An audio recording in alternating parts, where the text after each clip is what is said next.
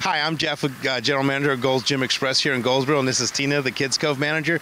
And today we're out here supporting the Cures for Colors, and we asked Dr. Jim Atkins to explain to us what's going on. So let's hear what he has to say. Well, hello, I'm Jim Atkins. I'm part of the Southeastern Cancer Care, which is the organization that is having the event. Gold's Gym and a number of our partners have been very helpful in supporting this. The event is a 100-mile marathon, ultra-marathon actually. It's a walk-run with teams. We'll have, some teams will have up to 19 or more people.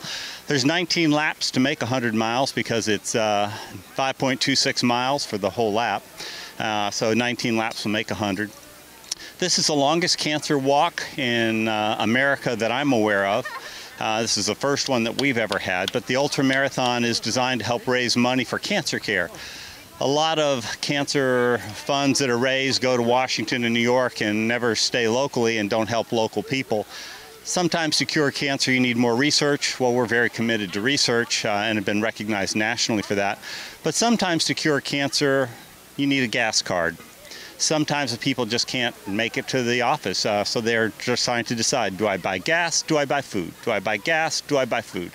And so it can be very difficult for people, and at $4 a gallon, it becomes a real problem for folks. I had one gentleman recently who lived 18 miles from the radiation center. He was going to get radiation for 5 days a week. He said, I got a car, but I can't get there. I just can't make it. And so this is to help raise funds for people who are in those situations. So the funds that we raise are going to stay locally. They're going to stay in eastern North Carolina.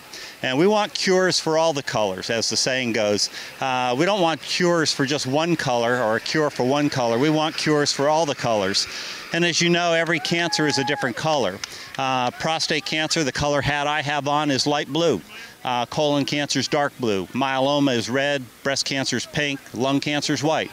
So we want cures for every color, not just one color. And sometimes the cure requires a gas card, not more research. And again, we could not, this event could not go on without all the support that we get. And Gold's Gym Express has been wonderful.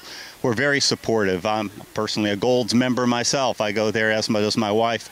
And they've been very supportive for this event and for events in cities and towns in the U.S. I think they're very supportive of eastern North Carolina. Gold's Gym Express, I can't say enough. Here and in Jacksonville, they've been very committed. And so we're excited about this event and what they've done for us. We'd like to thank Dr. Atkins. Not only is he a member at Gold's Gym Express here in Goldsboro, but he's also a big part of the community. We'd like to thank him for being a big part of it and allowing us to be a part of it with him. So please come down to Gold's Gym Express and talk to us or talk to Dr. Atkins.